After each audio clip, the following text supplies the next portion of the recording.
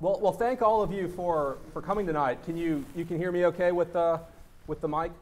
Wonderful. For those of you who don't know me, I'm Chris Serpenon. I'm a director of the Honors Program and director of our new Urban Entrepreneurship and Policy Institute here at the University of New Orleans. So tonight is a discussion that I know many of my colleagues and perhaps many of you thought you perhaps would never see. A few months ago, I was talking with both Melissa and Rod separately about coming back to UNO. They've both been here before to give a talk on some topic of contemporary political significance. And I was sitting in the office with my colleague and friend Bobby DuPont back there and thought out loud, wouldn't it be great if we could get Melissa and Rod together on the stage, talk about the future of political discourse in this country and some of the problems that we've run into, get their thoughts on perhaps where we've gone wrong and why, whether the current political climate is as toxic as perhaps it seems to be. If so, how to fix it and possibly even demonstrate what constructive political discourse might look like. So I reached out to Melissa and Rod, and no surprise, I've known them both for a while. They were both very excited to do this, and so here we are. Before introducing our guests, who really don't need much of an introduction, I'd like to thank everyone who has made this event possible and a lot of the stuff that we do here at UNO possible, which includes the University of New Orleans Student Government Association, the Charles Koch Foundation, Dennis McSeveny, and the UNO Founders Club, who provided the wonderful reception downstairs for us and who's provided support for really a number of the things that I've been doing for the last 7 or so years at UNO. And then also the American Conservative Magazine and its executive director, John Burka, who this is the second time they've helped host a wonderful event here. So we're very thankful for the partnership with us and for coming down. It's been really great. Thank you all for that support. Thank you. Absolutely. Yeah. So our guests. Melissa Harris Perry is the Maya Angelou Presidential Chair at Wake Forest University. She's the founding director of the Anna Julia Cooper Center, which aims to advance justice through intersectional scholarship. Melissa is editor-at-large at Elle.com, former host of the television show Melissa Harris Perry on MSNBC, and author of the award-winning books Barbershops, Bibles, and BET, Everyday Talk and Black Political Thought, and Sister Citizen, Shame, Stereotypes, and Black Women in America. She received her BA in English from Wake Forest University and her PhD in political science from Duke University. She also studied theology at Union Theological Seminary in New York. Before coming to Wake Forest, she served on the faculty of the University of Chicago, Princeton University, and Tulane. Rod Dreher is the senior editor and blogger at the American Conservative Magazine and is the author of several books, including New York Times best-selling The Benedict Option. He's also written for a variety of media outlets, including the New York Post, the Wall Street Journal, the Dallas Morning News, National Review, the South Florida Sentinel, and the Washington Times. And he's appeared on a number of other broadcasts, including NPR, ABC News, CNN, Fox News, MSNBC, and the BBC. Rod lives in Baton Rouge and is currently working on a book focusing on anti-communist dissidents in Russia and Eastern Europe. Please join me in welcoming our speakers, Rod Dreher and Melissa Harris Perry. Thank you. Thank you both for being here. So none of you came to listen to me.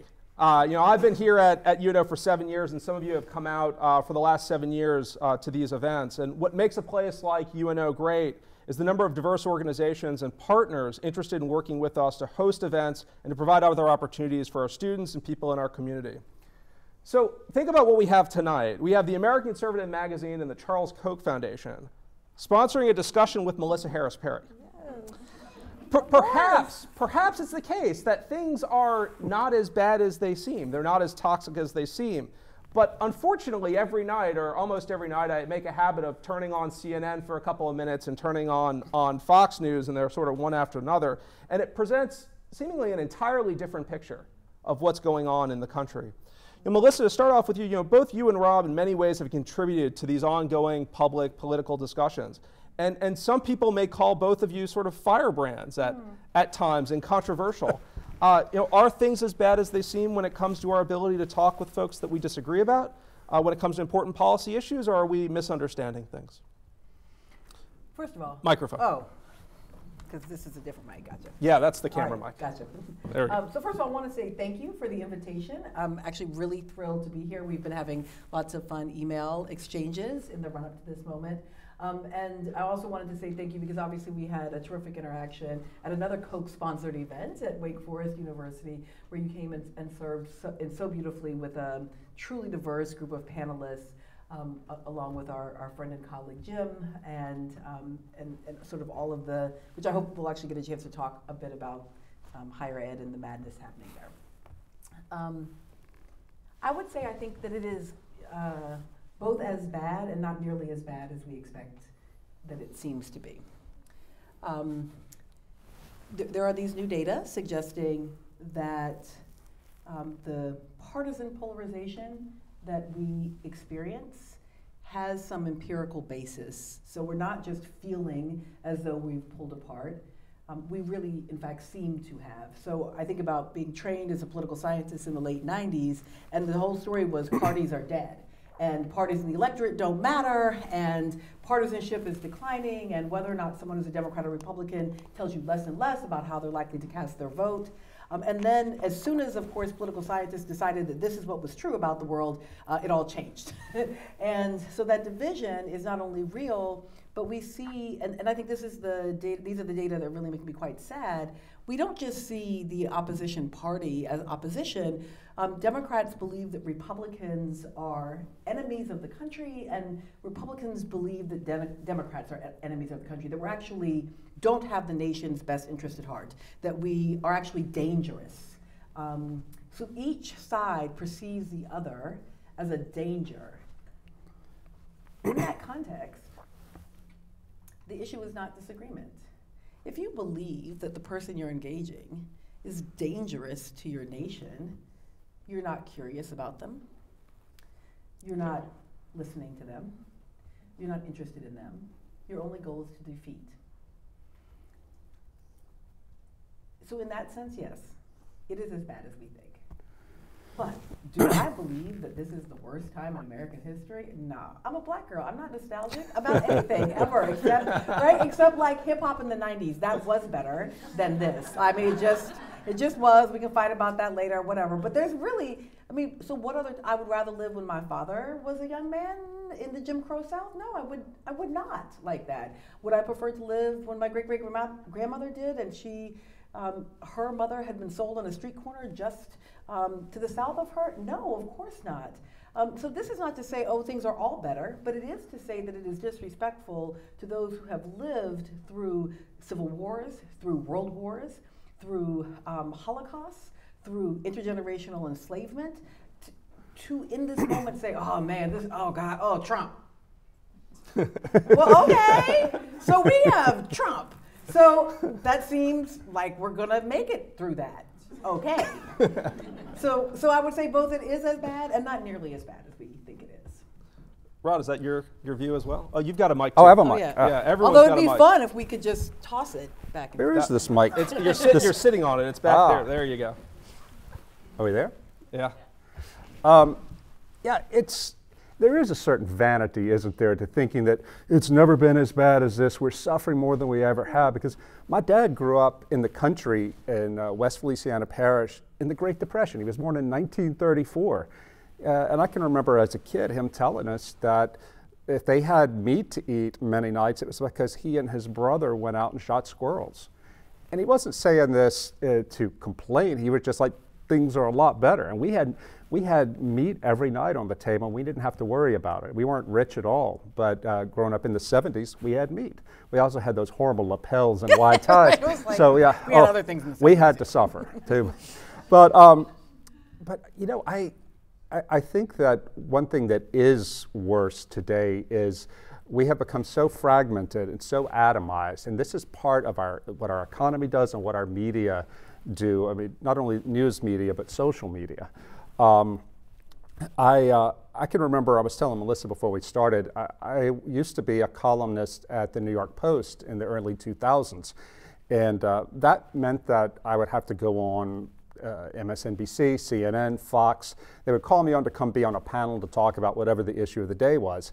And I was so naive about it. I would sit down on a panel of 3 people, and I would listen to what the others on the panel had to say, and then to try to respond to them. And I would hear in my ear from the producer, don't do that, don't do that. You know, just jump in there right now. All they wanted me to do was to repeat my talking points. And I finally figured out that what they were really interested in was conflict. They didn't actually want to solve anything or reach any kind of agreement or a higher truth. They just wanted us to yell at each other. And it turns out I was not very good on TV because I made a point of trying to listen to the other person. So I was very glad to get out of New York and not have to do TV anymore. But we have seen this, a whole generation, a couple generations maybe now, who have been raised on media like this. Social media has just exacerbated it because we become siloed. It's not any sort of incredible insight to say this, but to see it actually happen and to see on my social media feed, on my Twitter feed, to see the two different worlds that the people on the left I follow, the people on the right I follow, to see the worlds they live in and to realize they don't even realize how out of touch they are with the other. And we also seem to be at a point where to admit you might be wrong about something is considered weakness, and you never do that.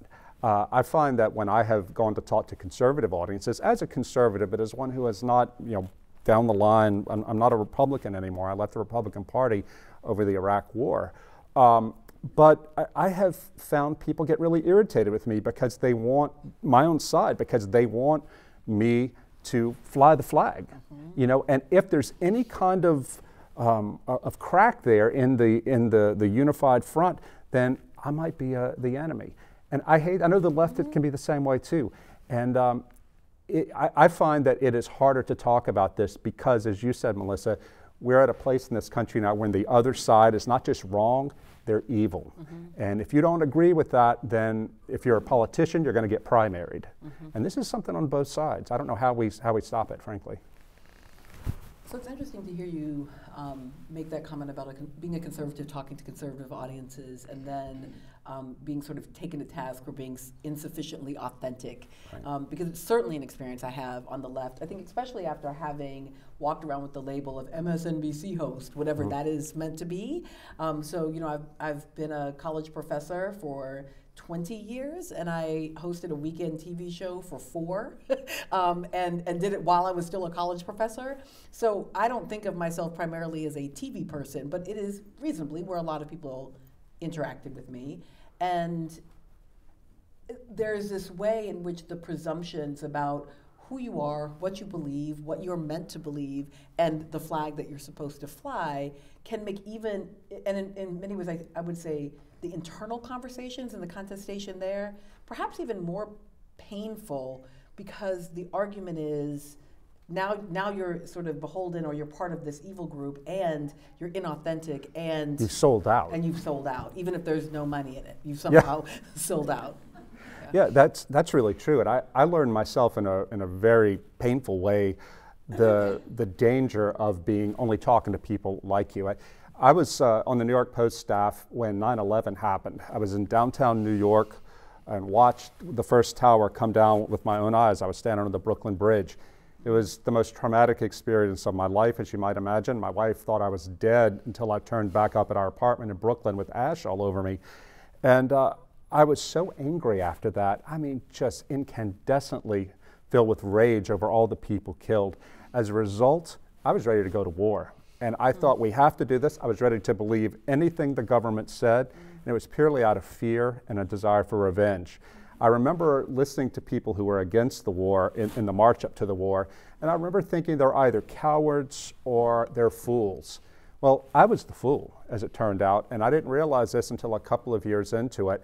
I've had to, it really hit me hard, it hit my pride hard, but it also hit me hard in that I lost faith in my own judgment, because I thought I was the only clear thinker, that these people on the left and people on the right at the magazine where I now work who are against the war, I thought they're really getting in the way of what is true and virtuous and necessary. So I've had to repent at length, to use religious language, because I only talked to people who agreed with me back then, and it led me to make a really big mistake. I think it led a lot of people to do that. And it didn't just happen about the war. This happens on any number of issues. So it is more important than ever to listen to the other side, especially when your own side is cheerleading for whatever the policy is. But I feel like the insight you just gave us there is so important and applicable. I don't want us to go past it too quickly. Yeah. Because the insight is in trauma, in fear, in pain, we close, we limit, and then we make decisions that we may later regret. And so as we're watching these cycles of closing and what seem to us fairly obviously to be decisions many of us will regret later, it may also be worth us asking the question, what is the trauma that is behind it? What is the, and not like, oh, y'all just afraid that the blacks are gonna take over America. I mean, no one's really afraid of that, just by the way. Like, just, I mean, I know that there's this whole narrative about the demographics are destiny and 24, but so anyone saying that has literally never engaged anything about South Africa, South African history, contemporary South Africa, South African policy. Demographics are not destiny, demographics are not power. People are not freaking out that, oh my God, the blacks and the browns are gonna take over America. That's not, there may be a trauma, but it is not, it's not like a demographic future trauma. That's not, people are not afraid of the aliens coming, and therefore this is the thing that's happening. So I think there's something more valuable if we say, okay, so what, whoa, if I see folks shouting on television at this moment, what are they afraid of? What is the trauma there?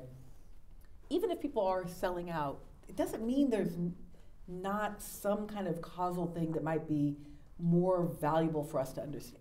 Well, the last time I was on this stage was with J.D. Vance, the author of Hillbilly Elegy. And J.D., it's a brilliant book. It's a really good book, and J.D. has a lot to offer, a lot of insight into American politics and society. If you don't know, he was raised very poor in a very family broken by drug abuse in Appalachia. He was against Trump, but I can remember hearing him, before I even met him, I remember hearing him on NPR talk about this. He said, Trump is like an opioid for very real pain, but we who make fun of the people who are for, the poor people, the white working class who are for Trump, if we make fun of them for that, we're ignoring the very real pain that they're feeling as they've seen their jobs go away, as they've seen their life prospects go away. I think more broadly that this is something that we're dealing with as a country, not just white working class people, everybody. I can remember recently, as you said, Chris, I'm working on a book now in which I'm looking at the experience of being a dissident under in the Soviet Union and Soviet communism in Eastern Europe. And it turns out that they had a lot of, it wasn't just that the Red Army imposed communism after the war. They had a lot of people who welcomed it there because they had lived through the Great Depression. They had seen so many institutions in their own countries in Eastern Europe fail during the Depression. And then the war itself was so much worse there than it was even in the West, so destructive of everything. These people had seen everything collapse in their world, and they were desperate for some politicians to come in there, give them something that would connect them, give them a sense of solidarity, a sense of meaning, and a sense of purpose. So they welcomed this. We've seen this too in Germany after the First World War with the rise of fascism. And so I think that we have to pay close attention to the ways we are being divided and the fact that people really are responding to, they're scared about something real. And we can't ignore that. So I want to, is that okay, Chris? Yeah. Right, I want to pedal back on one thing here. And that's the white working class narrative. I want to, or maybe dive into it a little bit. So, you know, again, the electoral data show us, if we just look at 2016, so the working class, if you just take a cut across income or you take a cut across wealth, Hillary Clinton, God bless her, for not running in 2020. But so in 2016, she wins the working class, right? So in other words, she wins the category of people who are low income and lower middle income. And there's a reason for that. It's because that group is disproportionately people of color, right? Trump, now President Trump, but at that time candidate Trump, wins the white working class. He also wins the white middle class. He also wins the white very poor. He also wins the white wealthy. He also wins the white uber wealthy. So the Trump coalition is a white coalition. And the reason I think that's important is I think it's relevant for us to try to think about the white working class and perhaps the white uber wealthy as each having traumas and fears that are distinct. And even if we can see that it is a white coalition, does not mean that everyone votes for Trump for the same reasons any more than the FDR coalition, as diverse as it was everyone voting for Roosevelt for the same reasons. But I do just want us to always be careful because we sometimes use class language to mask race. And I don't want us to lose that black and brown working people were still voting for the Democratic Party as they have been since really Roosevelt. Now, it's not because I believe that a vote for Trump was itself an inherently racist act. I reject that analysis wholeheartedly. But I do think representation matters. I have a lot of disagreements with President Obama, a lot, that go way back because he had been my state senator in Chicago. Like, I had disliked Obama for a long time. And then also loved him for a long time, like loved and hated, all kinds of things about him. But what I can tell you is that those 8 years of a black president did something powerful, that the representation itself mattered. I mean, I have a photograph of my husband drinking Hennessy in the White House. And the black people in the room know what that means. Like, that was like, yeah, look, Hennessy, White House, happening right now. And honestly, I had no idea I wanted a black president. It's not like if you'd have asked me when I was a teenager, what is your political dream? I'd be like, oh man, to have a black president. Nope. And if I had picked one, he probably wouldn't have been Kenyan and white. He would have been, from some other kind. He probably would have been from the 7th Ward or from the 9th Ward. But it mattered so much. My disagreements with that president, my anger with his policies, nonetheless made me feel American in a way that I have never felt American before. It was powerfully connecting in ways that, again, were shocking and surprising to me emotionally. And I think, although I'm not certain, that a lot of people are traumatized by how much they don't connect with President Trump. And there are others for whom President Trump is a reclamation of being represented, and for some, the first time they have felt represented by their government. He doesn't speak in a way that feels outside of context. He talks in ways that feel accessible, and his whiteness may be as comforting to many white folks as President Obama's blackness was valuable to me without it being a white supremacist moment, if that makes sense as an argument. Well, I'll tell you, I feel represented by him in that he has bad hair and I have bad hair, and it's been the first time that's happened in my, seen somebody like that. Yeah, it's so interesting to think about what happened on the right when Trump was elected. He would completely, as you know, scandalized the Republican establishment. But I can remember very well going over to see, when Trump first announced, 2015 I guess it was, my father in rural Louisiana. My father was in home hospice care. He was dying, and he had about 10 days left, and he was in a hospital bed in his bedroom at home, and he wanted to spend his last days on earth watching Fox, and so we went and got him a TV, put it at the end of his bed, and I can remember going over with my wife to visit with him on that first day. We had the TV plugged in and turned on. He was watching Bill O'Reilly, and they cut away to a live shot from Trump's campaign rally in Mobile, Alabama. And we don't have cable TV at home, me and my wife, and we said, oh, let's watch this, because we had lived in New York. We knew Trump from those days, and we said, this is going to be good. And so Trump comes out there, it's Mobile, Alabama. He walks out, Jeff Sessions introduces him, and Trump says, hello, Mobile. It feels good to be here. It feels like a Billy Graham crusade. Place goes nuts. Yeah. And my wife and I are looking at each other like, And so he starts in with his usual Trump. When did Mr. Trump go to a Billy Graham? Might have done him some good, but. Sir. And so Trump starts in with his usual Trump monologue all over the place. And my wife and I we're trying to be really respectful, but we're trading glances like, can you believe a politician is saying this? My mom's sitting behind me. She said, he makes sense. My dad said, he sure does.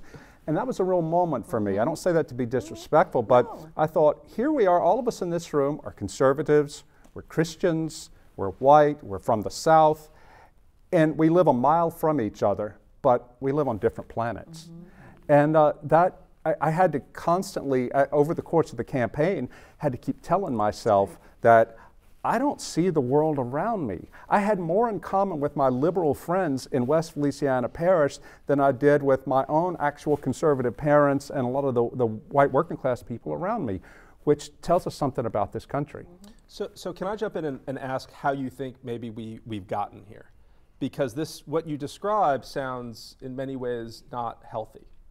I don't know if it's social media. I don't know whether it's the television media. I don't know whether it's something else. That it's tough to speculate and say put our finger on. It might be all of the above, but how do you think we've gotten here? And then maybe if we think that the situation we're in right now is not a healthy one, how do we work our way out of it? Because if we want to say, look, this is awful, I'm in bright pants. I'm happy.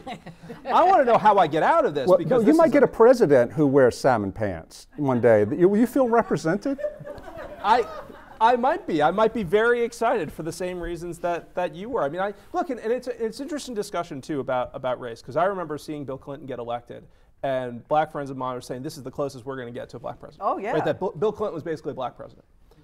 And and this is in part because he was Southern. He is Southern, and he's an incredible campaigner. And so his performative capacity to sort of relative to black culture. So just by matter of example, he can sing without looking at the words all 3 verses of "Lift Every Voice and Sing."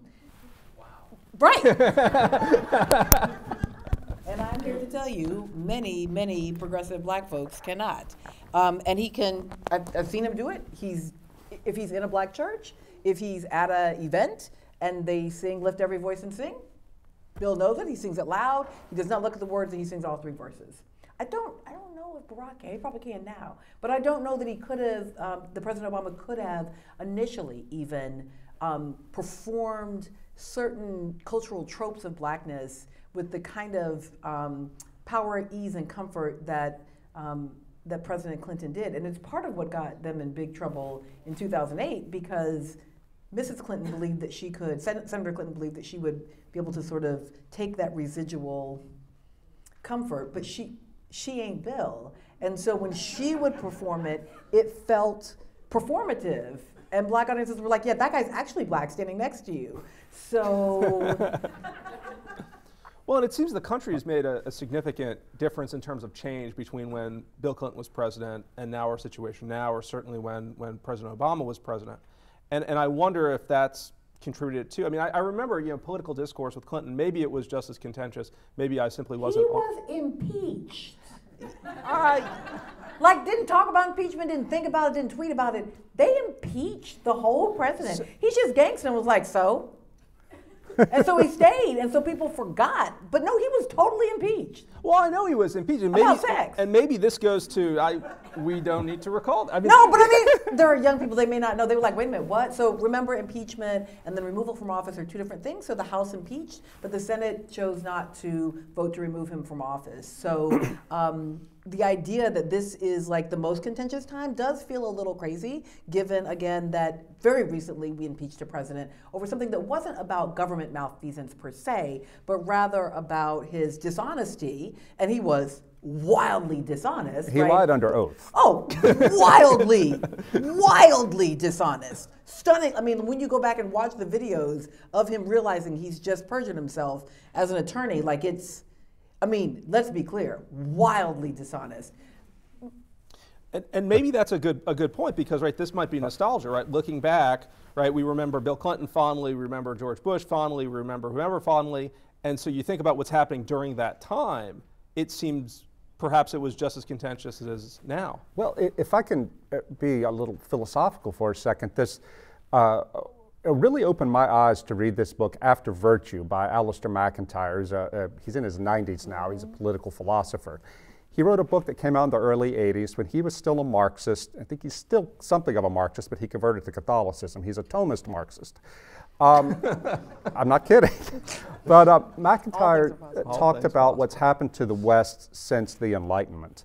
And in the Enlightenment, Western intellectuals tried to make put religion behind us and tried to come up with a way of, out of pure reason, a way to keep everybody together and to make politics work. And it worked for a while, for a long time, but gradually, especially as religion has declined in the West, people have become fragmented more and more and more. Radical individualism and the rise of consumer capitalism has just ramped this thing up, ramped this fragmentation and atomization up. So McIntyre writes in the early 80s, he said, we've reached a point where we don't have a lot in common anymore, or it's hard for us to have these discussions about politics because people have gotten to the point where they don't actually use reason, they use emotion. And how they feel about something, that's truth to them. And it's not a left or a right thing, it is universal. And I think that since McIntyre wrote that, we've seen this go more and more and more. And that's why we're at identity politics as being American politics now, because you just go on these tribal impulses to try to stick together, and reason goes right out the door. Okay, so let's take that as like an empirical statement relative to where we are.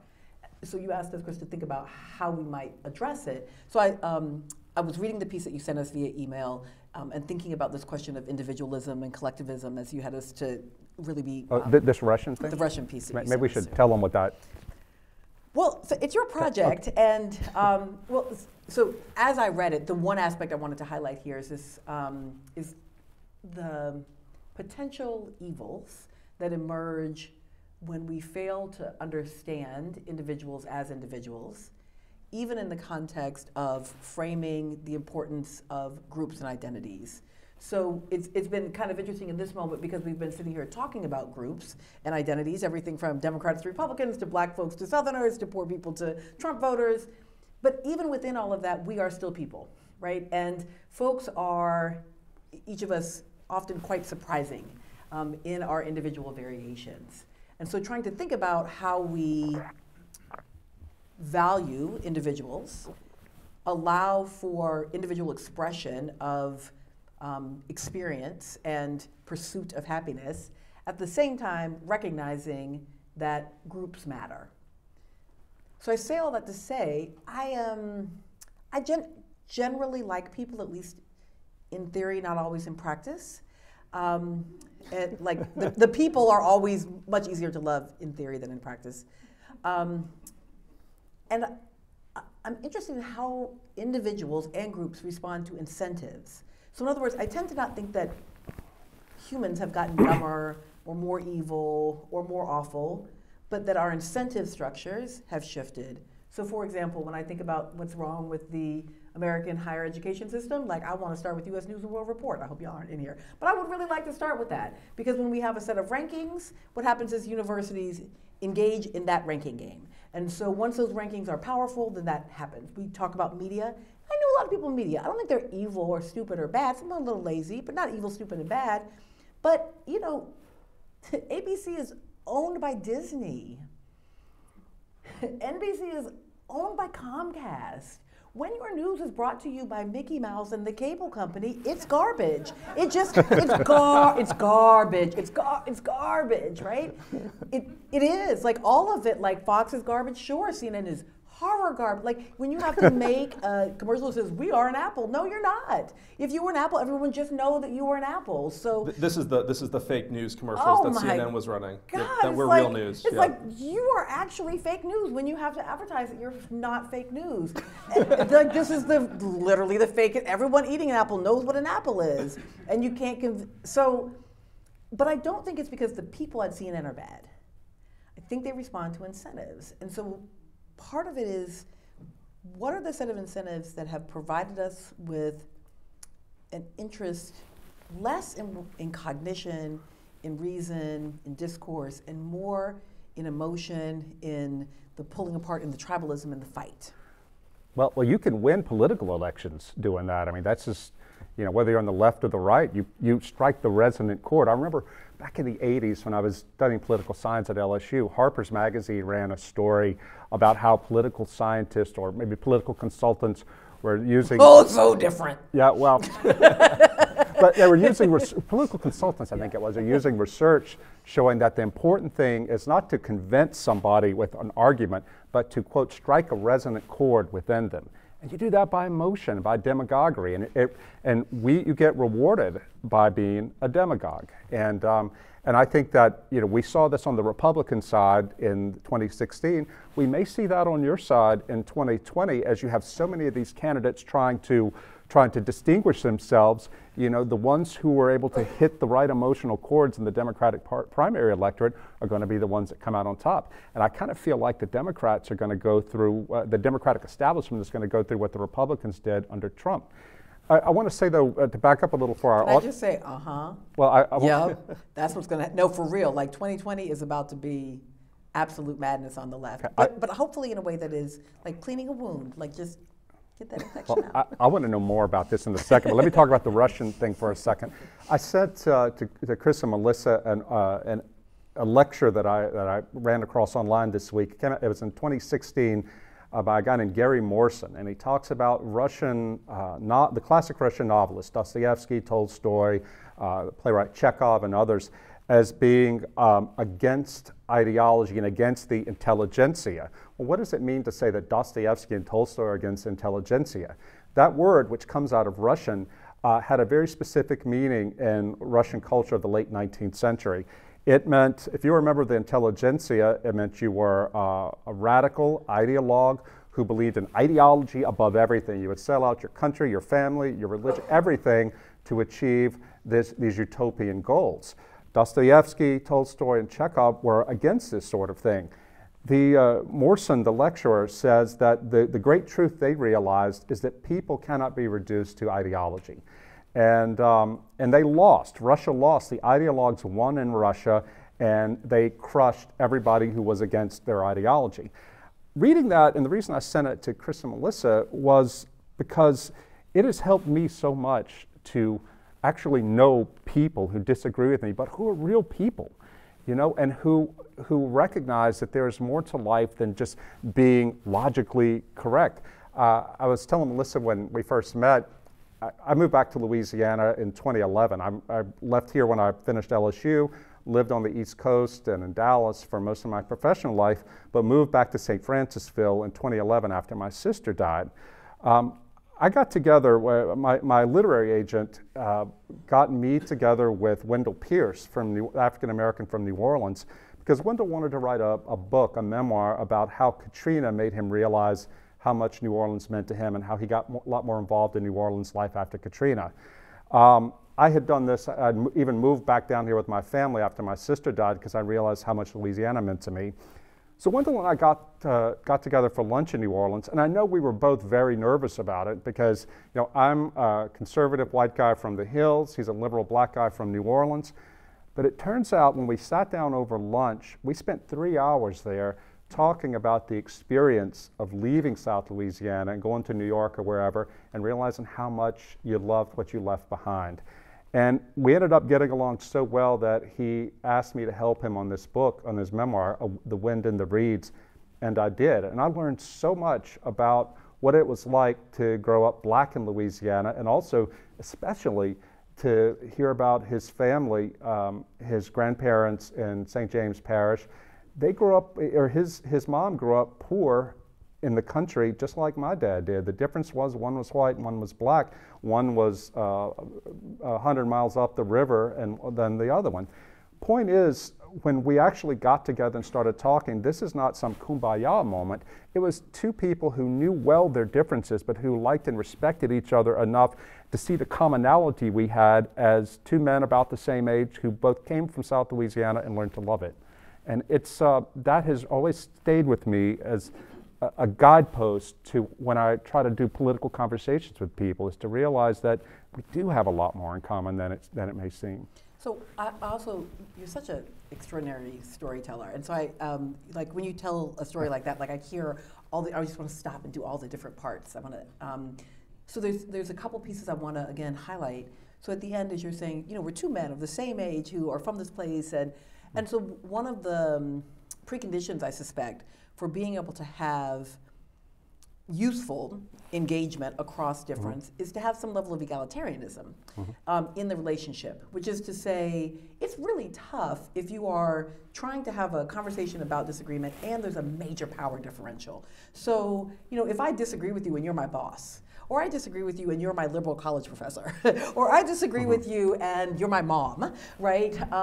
But even, I think, more salient, if I disagree with you and I'm a person living in poverty, and you're Congressman Ryan, and you're going to pass poverty law, and you don't invite any person, not any person living in poverty, to actually testify before the U.S. Congress. Now, I don't think you have to do what a person who has having an experience tells you to do, but I don't think one should make policy without having a conversation with people who are engaged in it. I don't think we should make military policy without talking to soldiers.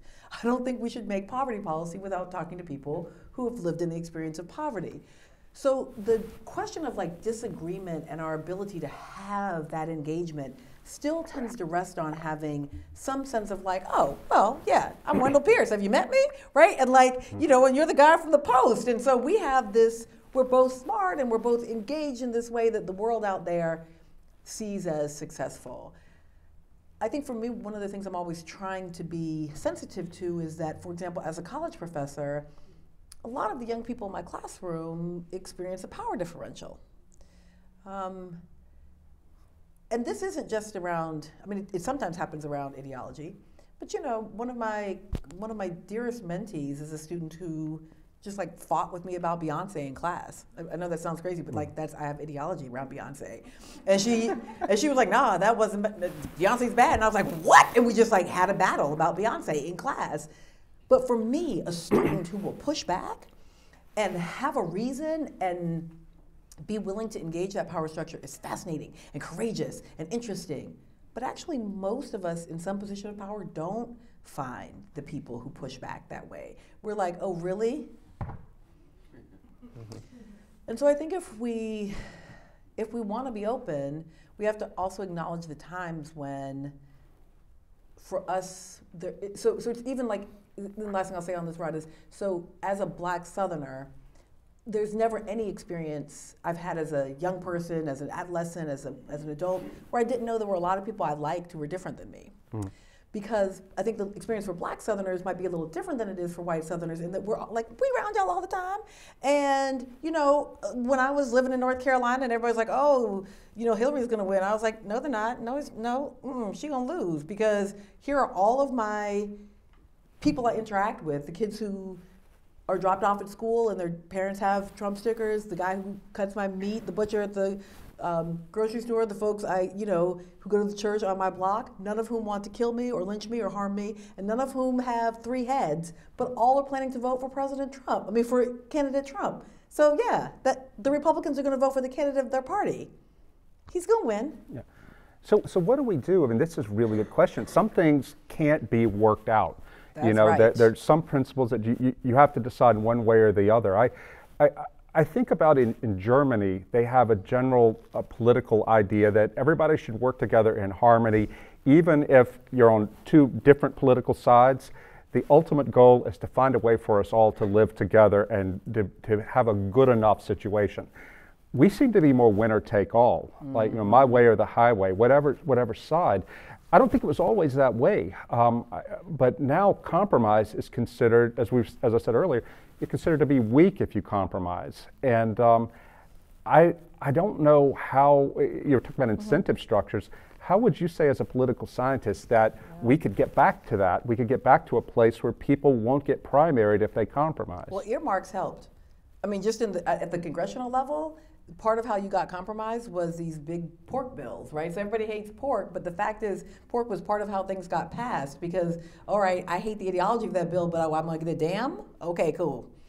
oh, so there's a project from, oh, okay. So that's, I mean, part of how majority leaders and minority whips were able to get folks on board is that every bill wasn't about ideology and policy. Some of them were just about stuff for your constituents, because sometimes your constituents needed stuff. It's also, you'll see infrastructure investment went down when we stopped having earmarks, right? So earmarks are evil and bad, and also not so evil and bad. I suspect, you know, also around that incentive structure, there's always questions about how much transparency do we want. So we want a lot of transparency. I mean, I think we can agree. We want a lot of transparency in our government. We also, however, want the people who govern us to have some space to work out some deals. So I think about Tom Tillis, who is now a senator from North Carolina, quite conservative Republican, and who, like at all choices, I would like definitely support anyone running against Tom Tillis. Yeah, the most for certain, absolutely. But let me tell you about Tom Tillis, because Tom Tillis is the man who led the congressional Black Caucus of the North Carolina General Assembly to get reparations for individuals who in the state of North Carolina into the 1980s were being involuntarily sterilized. And so for Tillis, there was a moral authority around the question of involuntary sterilization.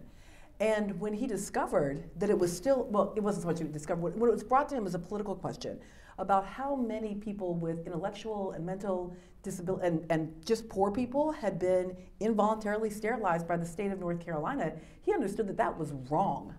And so he worked with this very liberal caucus to get meaningful reparation checks for the, again, largely folks who had been institutionalized for either mental or psychological intellectual deficits across the 50s, 60s, 70s, and 80s. Now look, do I want Tom Tillis primary? Oh yeah. I mean, not primary actually, no, because no. But I'd like him to be beat by a Democrat. But in the meantime, would I want that Tom Tillis would feel like if I did this, I will not be authentically enough Republican to win? No, thank God his moral compass was so powerful. And he didn't just do it and then slink off into the night. He comes back, he checks and makes sure that it keeps, like, it's really quite an extraordinary leader on it. And so to me, there is some power in that, in part because he's in a red state where it's pretty unlikely he's gonna lose to a Democrat. So he has, and he's been quite to the right on many, many other things, and it gave him some room to do work that I profoundly value. So that says something important about our institutions, right? So the political institutions can serve a certain function in terms of either uniting or dividing us. The media, is, for lack of a better word, an institution can also serve the same function. Melissa, you had mentioned briefly at the beginning wanting to talk about education. So we're at a university. What role do you think a university can serve? Because you look at the discussion tonight, and part of me likes to think that we're doing a service. My hope is that the audience is sort of split between people on the left and people on the right, that we can see a university as a place where these discussions can take place. But what do you think about the role of the university? And you look pained. Like it's a painful time to ask me about the university. I mean, first of all, this news this week, wow. Oh yeah. I mean. So this is being recorded right now, but it's the week of the scandal, right? So if you don't know the date, right, this is the week of the higher ed admissions scandal, which is both like a scandal and also just business as usual, but on some other level. That's right. They were bribing third parties and not the admissions office of these places. That's right. They were bribing the coaches or the whomever. But it also just tells you how the admissions process works in a lot of ways. And there's already a bribery of the admissions process through the measures that we use. So one of my favorite graphs to show is that the SAT tracks only vaguely with high school grades. I mean, it's got some positive correlation, but it's not a tight correlation. It has almost no correlation, SAT scores, with college grades, so it's not very at all predictive of how you'll do in college. But it tracks almost 1-for-1 with parental income. So the SAT score is really just a measure of parental income. So it's a bad test. It's a bad test that mostly enriches. But it didn't work for these kids, these dopes who parents had a bribe to get their well, we don't even know. Some of them, they were like bribing it before they even took the SAT. I mean, they just didn't believe their kids. And I think this is also part of it. Like, what do you even think an education is? Like, what is a Yale degree versus a UNO degree? What is it you think that's doing, especially if you're already wealthy? Like, what kind of weird status performance is that? Well, that was the incredible thing about this, is that so many of these people, their kids were connected, they were in, but they just had to cover their bases. And live their children's lives. Let the babies fail.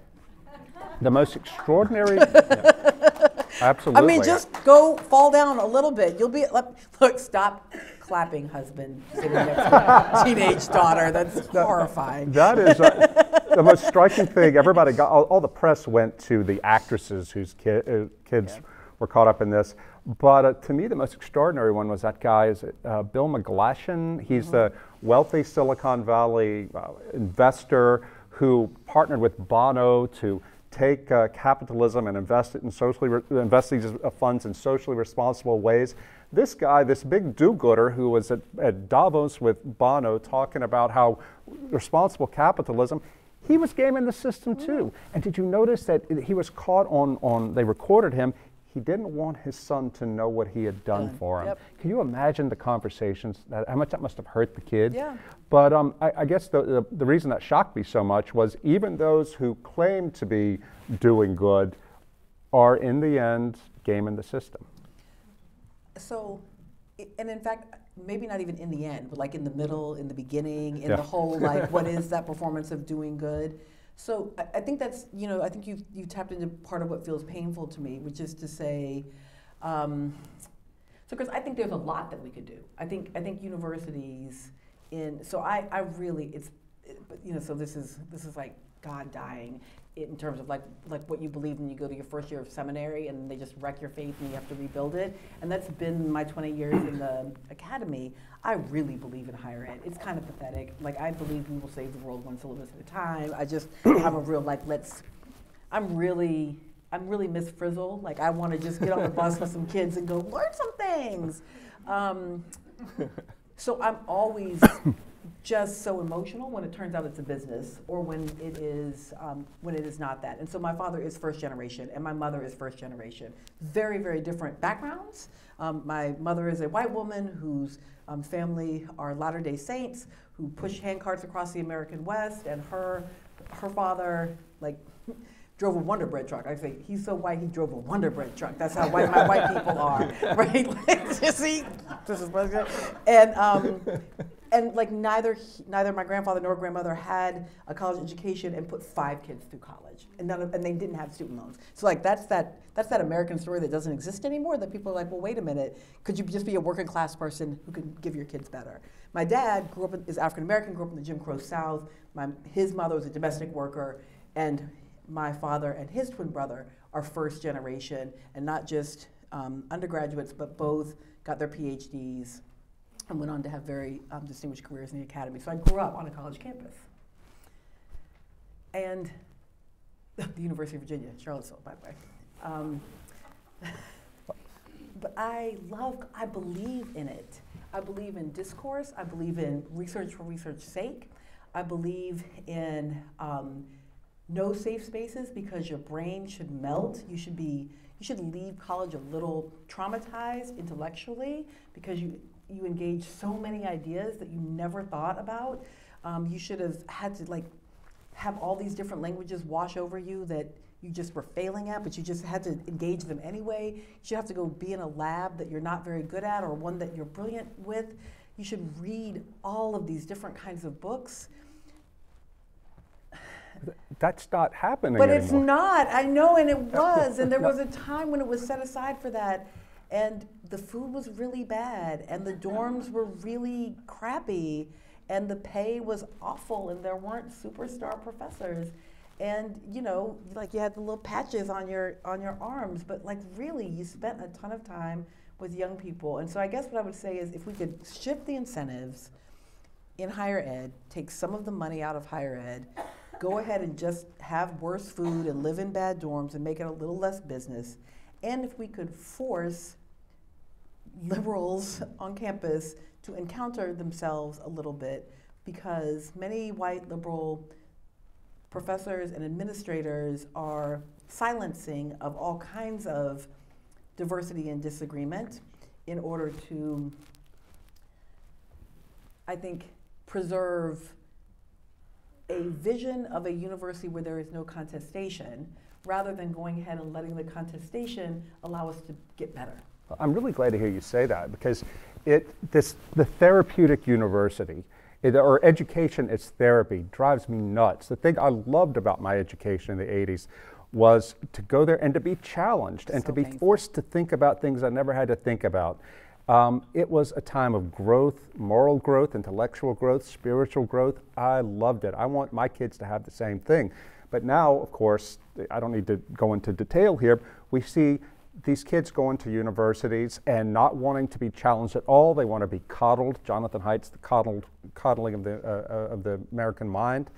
And I took my kid, Matthew, my oldest, he's in LSU. I don't think it's the kids, by the way. I think it's the parents. I think too. I think the parents want the kids to be because I don't coddled. think it's everywhere. Because I taught with Melissa at a very expensive private school across town, and my experience at the University of New Orleans with our students have been very, very different. That it's a tiered, that maybe we have even students, 3 tiers. maybe 3 tiers in terms of students who are coming here, right at the University of New Orleans. They're coming to work. Yep. Yeah. A lot of them are working. A lot of them have been living, lives in the real world. They're not asking for handouts. And I think there's a difference there between what we see at universities and what some universities are aiming to do. And I understand you, Melissa, and I'll let you jump back in. I just had to get that in, I appreciate that. Agree. There's some universities that I think are still set up for education, and some are set up as an adult summer camp, and just all year round, right? And it's because you got a lazy river and whatever else. But they have one at LSU now. When I took my freshman there, I went to LSU, graduated in '89. I could not believe all the stuff they have. I said, "You see that room? I was in that room without air conditioning." But that is when I say U.S. News and World Report, I really mean it. So when you look at those rankings, I think that parents and students and who are outside the system presume that those rankings are built primarily on research, on quality of faculty, but they are literally built on the size of your athletic dorm, how big your rooms are. So you can jump up in the ratings year to year by investment in infrastructure that is primarily about comfort. And when wealthy parents who are so there's a term of art that admissions persons use. I have not seen it yet, but it's surely going to come out any day now, because it is a relative term of art. It's used in all private wealthy admissions, and it is TPU, tuition paying units. So there's a student body, and then there's set-asides for TPUs. And so the campus is primarily not for students, it's for TPUs. So when parents are walking across campus with their young person preparing to pay $60,000, $70,000, $80,000 a year, they don't want an unair-conditioned dorm frizzle in the corner with a book and reading by a candlelight. They actually want a wellness center with 3 spinning rooms. And I actually don't know that it is the young people. Having a junior in high school who's looking at colleges, don't get me wrong, she likes a nice looking college. She's like, oh yeah, this redwood forest here, that's hot. But we were just at Santa Cruz. She was like, oh, this is in a redwood forest. But the questions she asks are actually we've never seen a dorm room. She's actually asking about classes and opportunities and all of those kinds of things. And it's not because she's so especially different from other teenagers. She's just like, I think it's not that they want to be coddled. I think we want to coddle them. But this brings us back to the general topic of conversation tonight: political discourse and difference. Could it be that this is where it starts, where the inability to talk across difference starts in college, with people with students and their parents and administrators who are responding as consumers? They want to give the student sees himself as a consumer, and they got to make the store provide a good consumer experience for me, and that experience has to be pleasant. I don't want to be challenged on anything, and if I feel uncomfortable here because of what somebody's saying in the quad or in class, then you better change that for me, or we're going to occupy the president's office and hold our breath until we turn blue. So I'm all for occupying president's offices. I think we should. but here's always my test of any movement. Are you the primary beneficiary? So when I think about the inequities on college campuses, do they exist? But some of them are about students, but mostly they're not. Universities are lots of things. Universities are employers. Universities are land users. There's a lot of social justice questions, but I think the students occupying usually aren't talking about them. Sometimes they are. So Tulane had a massive movement about the food service workers. Mm-hmm.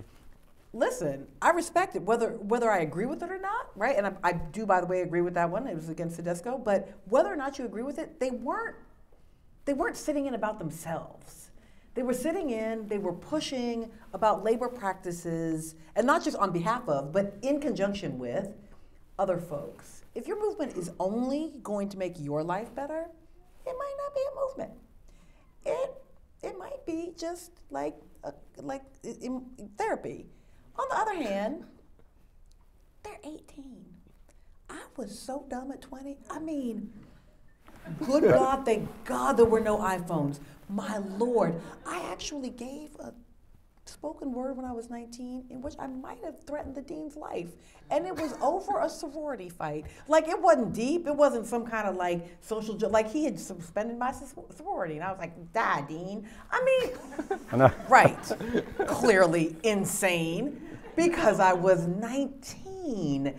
I don't want to hold I want to hold them responsible for rape. I want to hold them responsible for property damage. I want to hold them responsible for not trying. But really being like dumb and 19 and maybe even a little drunk, I want you to just recover from that. Well, I wouldn't know anything about drinking in college. I went to LSU. But I think this is another problem in our culture generally about discourse. We don't have mercy for each other anymore.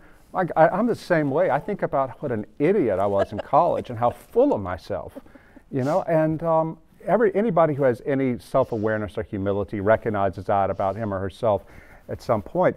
And I thank God that we didn't, as you say, that we didn't have social media then, because that's going to be around forever. But we need to have mercy on people and say that, give them the chance to have been wrong, to have really screwed up, and to have a second chance. That quality of mercy and forgiveness is, I think, necessary for a functioning democracy. Mm-hmm. And we are really losing that.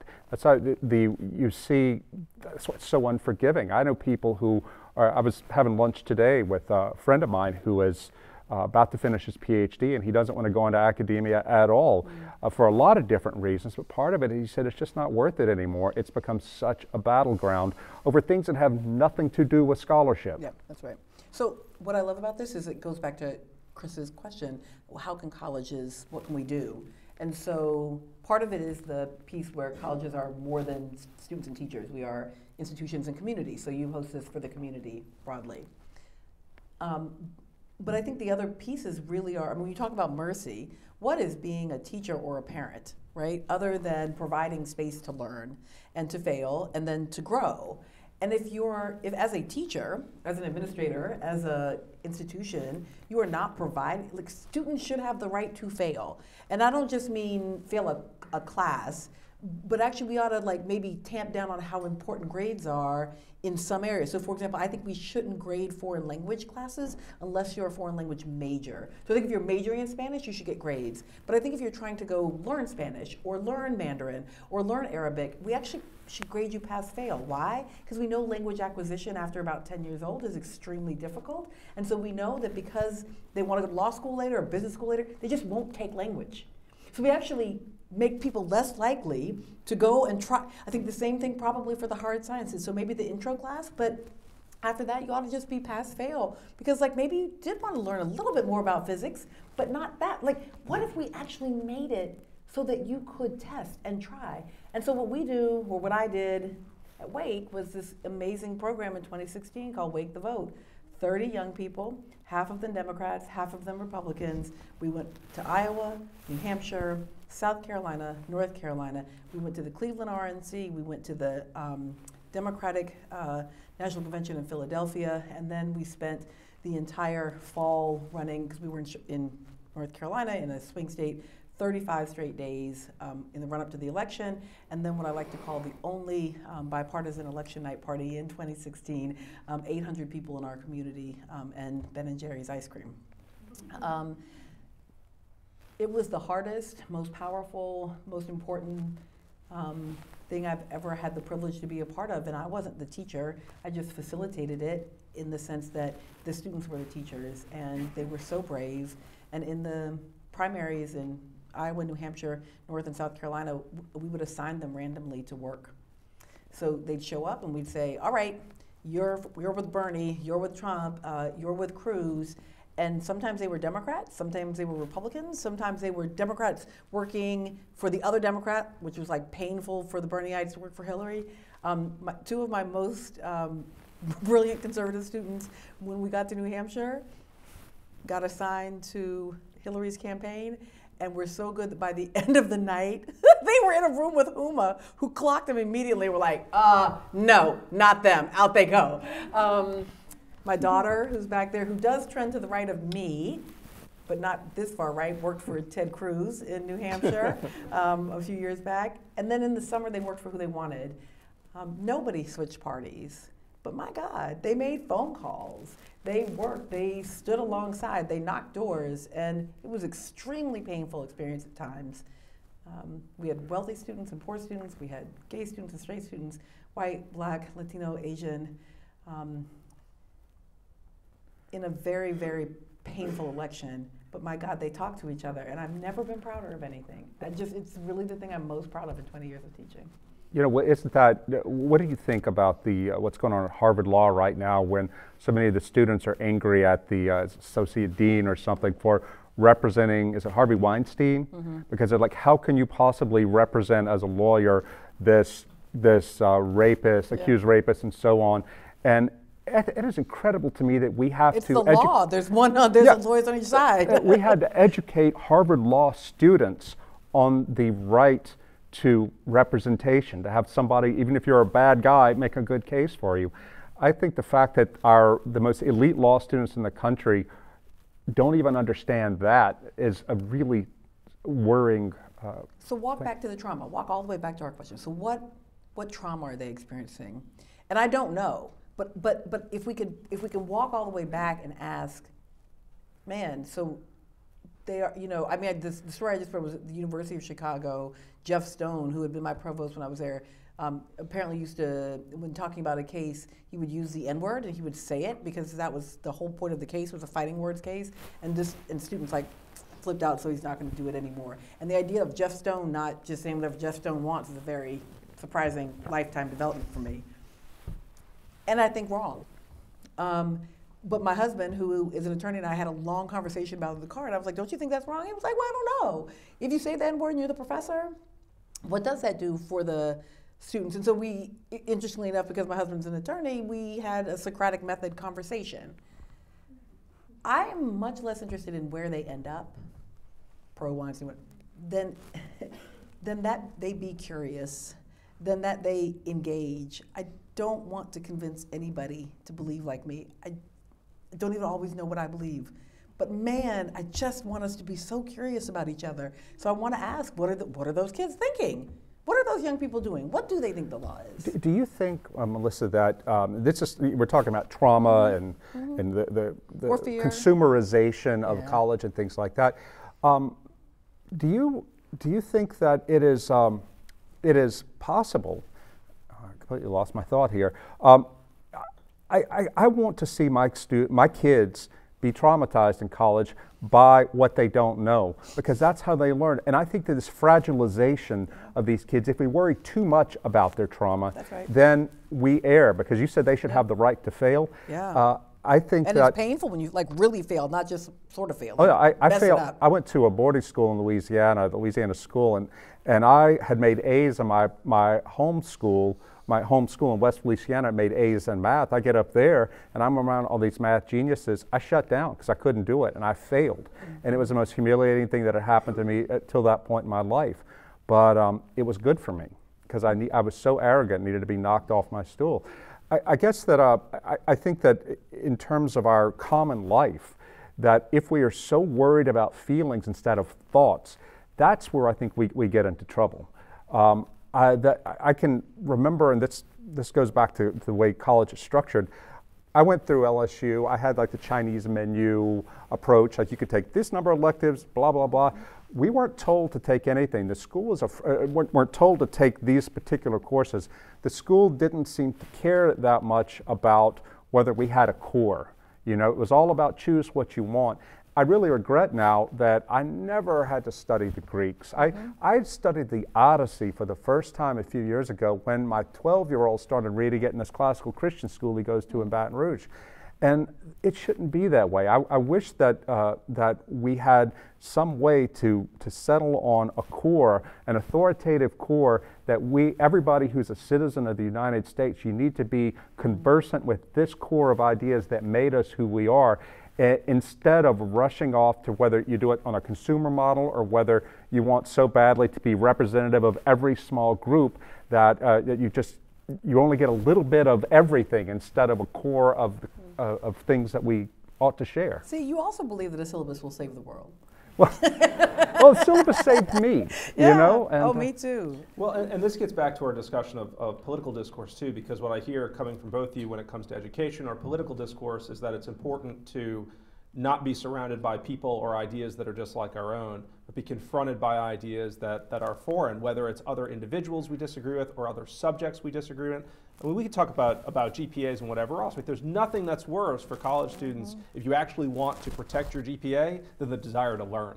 Oh, yeah. Because you have to take classes that are going to confront you with ideas and challenges that you've not experienced. And I hear the same thing about political life too, that if we set up our Twitter feed or our Facebook feed in such a way that we're only surrounded by the things that we're comfortable with, it's the same thing as going to a university and only surrounding yourself with classes that you're also very comfortable taking. At the end of the day, you might get a good GPA, but have you really done anything? Or you put yourself in the position that you talk about now where you look back and say, man, I really wish I would have done something else. But see, I'd back up from college. So yes, we see it in college, and I've been teaching long enough that I see it happening, but so much of it is happening prior to that. So again, high stakes testing, we moved to students reading passages instead of books.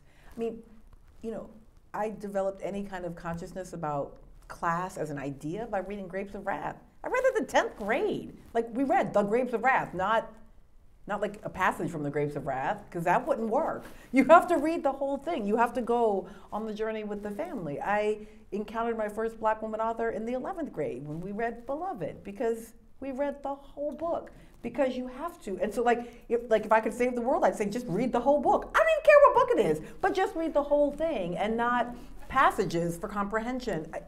God, books are hard and great, and then instead of us talking about ourselves, we're talking about the character. Well, what is Setha doing?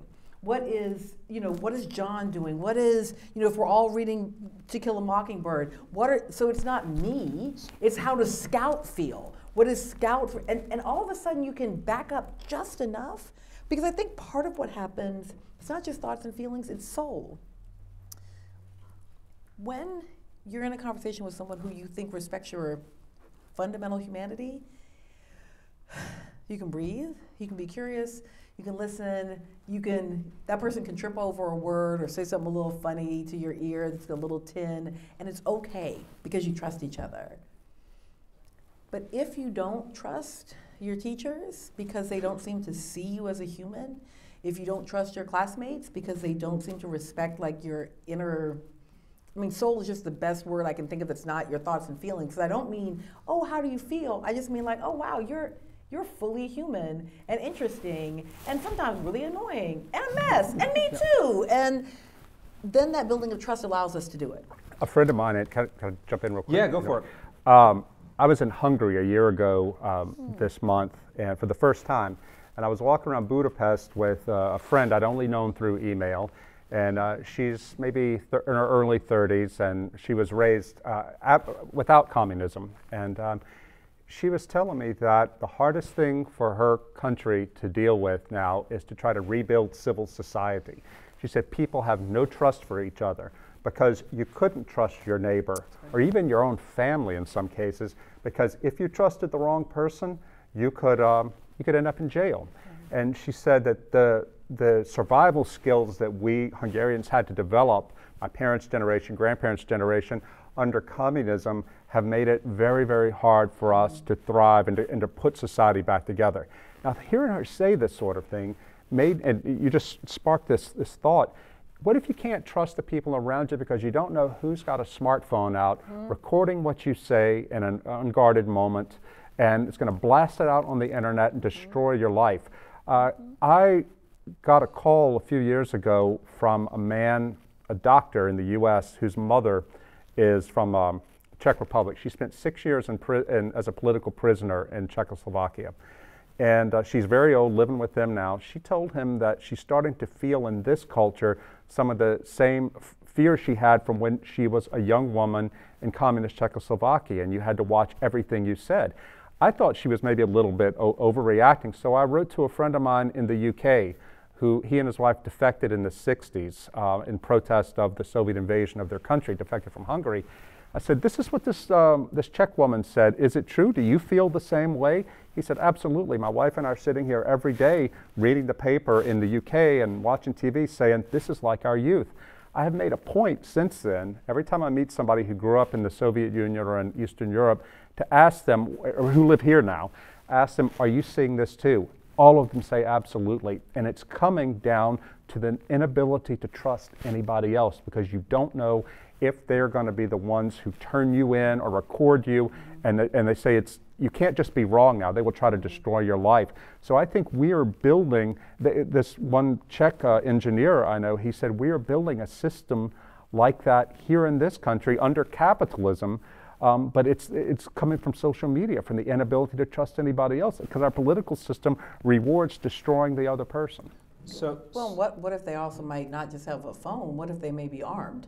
So I feel you, but then I also think about the danger that I just was having a conversation with a young person in Florida who's like, stand your ground terrifies me. I don't know at any point who might, because we're having an argument, take out a gun and shoot me.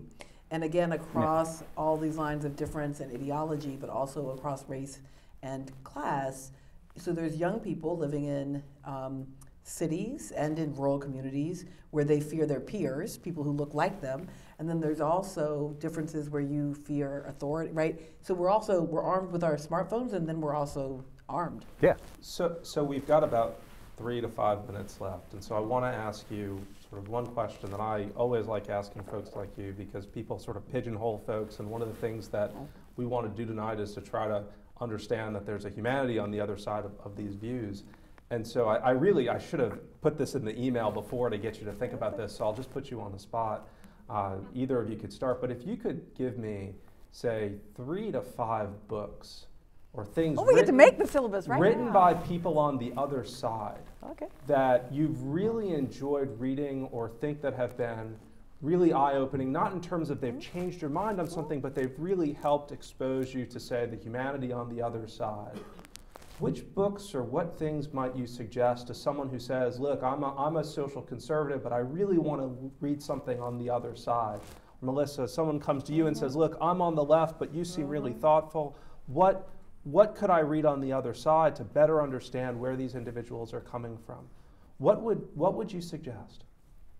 Well, so I would start with Road to Serfdom, which I think is a crucial book, Hayduk, H-A-Y-D-U-K. I'd start there. I taught that book a long time ago. I still love to teach that text. So Road to Serfdom is very much, in certain ways, about these questions of the loss of individualism. I would say this isn't a book, but just a writer. I really do love Michael Brendan Daugherty, who writes for the National Review online and is constantly weighing in on crucial and important topics in a very thoughtful way, and I read Michael regularly. You know, I am married to a Catholic, and I don't know that I think of Catholicism as the other side, but I mean, it's Lent, so, and I'm presumably raising a Catholic, although very badly. But there's actually, I actually think it's really, for people who are church nerds, and I'm a little bit of one, historically, the encyclicals are are powerful to read and to go back and just spend some time thinking about the development of church history. I also, like I said, I'm from a Latter-day Saints family, and so there are also the new revelations that occur that are also worth reading and understanding sort of how members of the Latter-day Saints community really think about how there's a continuing set of revelations that come in the 20th century to Americans. And again, I'm definitely not Mormon, but I have great respect for the ways that shapes what life and community looks like. Let me think of more, but those are some off the top of my head. That's it's hard to come up with specific books. I mean, I think about when I was young, I read The Color Purple, and that really, I was in high school then, and it really, to say it shocked me as to imply that there was some, it's not the right thing, but it opened my eyes to a world that I just didn't know. But more recently, I think of a writer I read a lot, Andrew Sullivan. He's a gay Catholic. He and I like, whose side is Andrew on? Well, that's just it.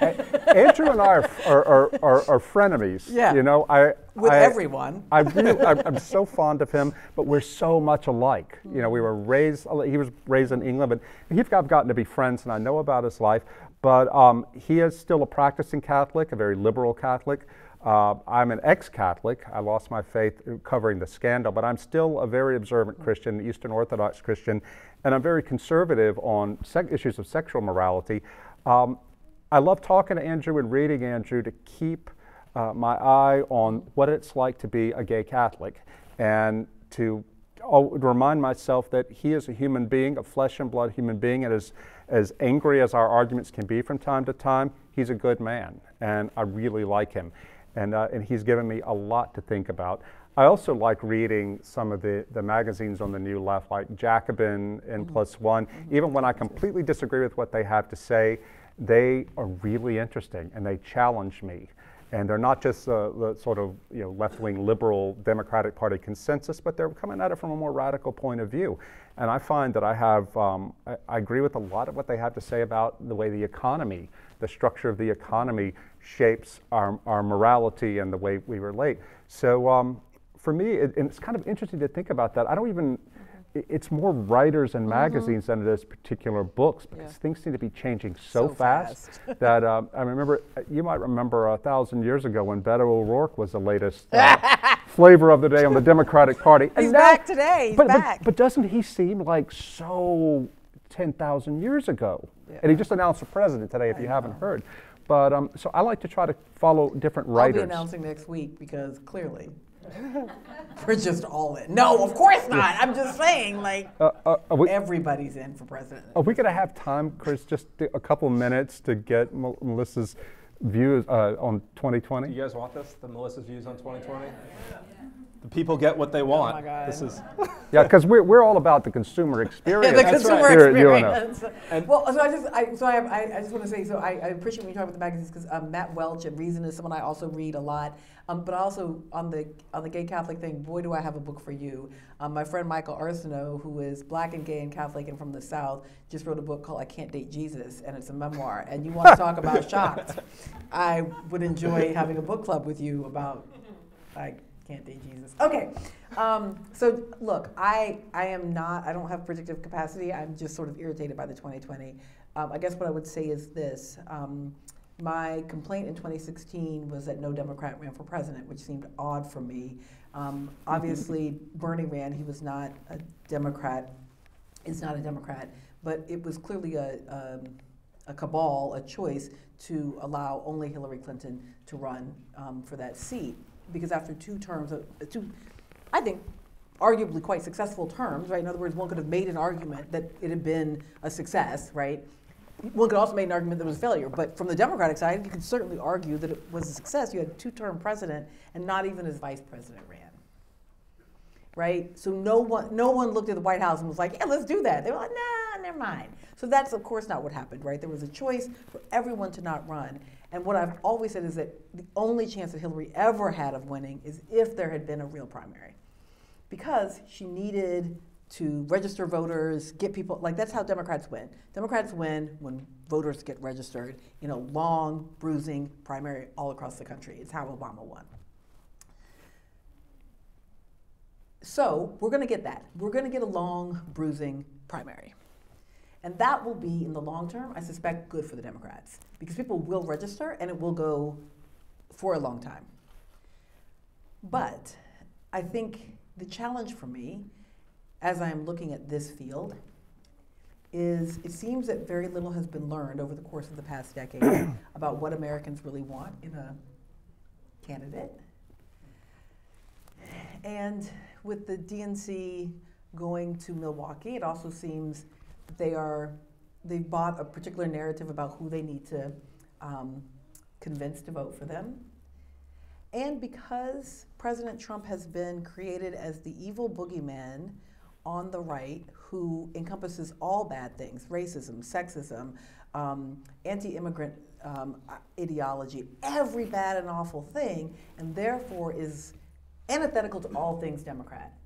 Never mind that President Obama was deporting people until the last day of his presidency. He just was. He was separating families at the border. He just was. I mean, President Obama separated, not him personally, but his Department of Homeland Security did that. And so what's going to happen, I suspect, is that, Democrats are also racist and sexist. Like Harvey Weinstein is not a Republican donor. So all the things that we said, that makes Trump unacceptable to be president, well, guess what? That is an American problem. Anti-black racism is a thing Americans have, like as a real nasty, ugly disease. Patriarchy and sexism, a thing American voters have. Like our discomfort with women, our potential anxieties and histories. I mean, I think the main reason Biden hasn't put his hat in yet is because he still doesn't know what the fuck to do about his Anita Hill problem. Like, I'm not kidding. He literally is like, oh shit, that Anita Hill thing is really a mess now because of Kavanaugh. Like, he was fine until Kavanaugh, and then he was like, oh shit, Anita Hill, oh no, bleh.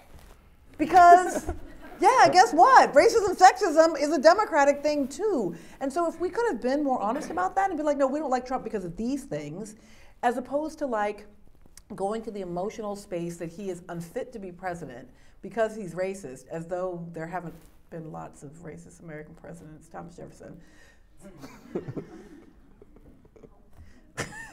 Or sexist, like there haven't been a lot of sexist presidents, Bill Clinton, right? Then like we're in this weird spiral where it's gonna be, and so there's like maybe one or two who aren't like Kamala Harris, but she's like paint drying. But she's what? She's like paint drying, that was the... Oh, She also criminal justice issues, perhaps not. But you don't know about them because you're... Fair enough. well, Very drowsy. Ron, I'm going to give you the last word. Okay, I'll be very brief. On the Republican side, of course, we're going to have Trump. And I think whether he's going to win or lose is going to depend on who the Democrats nominate, because people like me who don't like Trump, didn't vote for him in 2016, think he's not been a good president, but I'm not afraid of Trump. I mean, Trump, I can understand why some people are, but he doesn't come after people like me.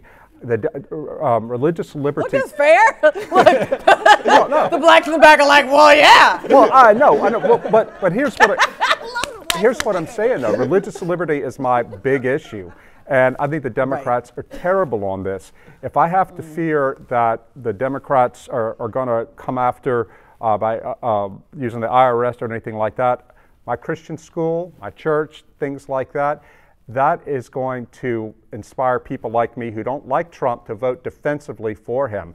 And I think the problem the Democrats have is if they have to, in their primary, to distinguish themselves and become more woke than the other one, then that's going to make it, whoever they end up with might scare so many middle-of-the-road people, the people who are Obama voters who voted for Trump, they might be scared back to vote for Trump, simply because he's the devil we know. Well, and look, I just figure, and this is my political consulting hat rather than my political science hat, guess that people are going to vote for the candidate of their party, right? So just go ahead and predict that. People will vote for the candidate of their party. And then there's a group of people who are unaffiliated, But the big question consistently is how excited are folks to get out to vote? And so President Obama wins in both 2008 and in 2012 for one reason, because African American women vote at a rate seen only in countries where it is illegal not to vote. I'm gonna say that one more time. In 2008 and in 2012, African American women voted at a rate that we see only, the turnout rate, in countries where it is mandatory to vote. So it was as though it were illegal not to vote for Michelle's husband. And I say that because it's not about the percentages, all those weird things that happen around, like, oh, white women, no. People vote for the candidate of their party, but turnout and that excitement and that enthusiasm, particularly the willingness to get up over the barriers of voter ID, because remember, this is also, 2016 was the first election without the protections of the Voting Rights Act in 50 years. But notice how no Democratic candidate said that. So there were 26 televised debates between the two parties, primaries and the generals. Not one candidate and not one reporter asked, so hey, for the past 50 years, we've had this law called the Voting Rights Act, and now not so much. How do you think that might impact the election? And so with no clear awareness of that and with no enthusiasm for Hillary Clinton, black women voted at the same split for her, but the numbers were way depressed. And so for me, yeah, it's about those swing voters, but it's really because it is always about us. And so if you can get somebody that black women truly, in our core soul, are down for, we might win. And Beto O'Rourke, it ain't. I mean, unless he's doing something I don't know about. He might be, and Cory Booker. On that note, this has been great. Thank you both. Please join me in thanking Rod Dreher and Melissa Harris.